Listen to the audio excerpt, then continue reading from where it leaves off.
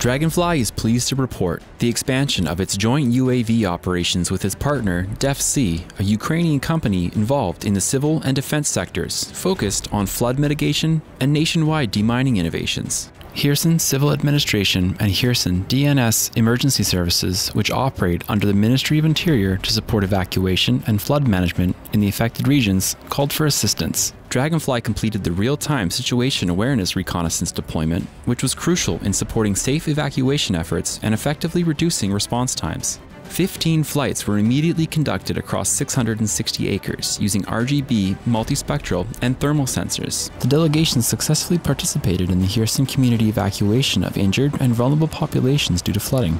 Draganfly is committed to utilizing its specialized UAV sensors and personnel to assist the people of Ukraine in getting through this conflict.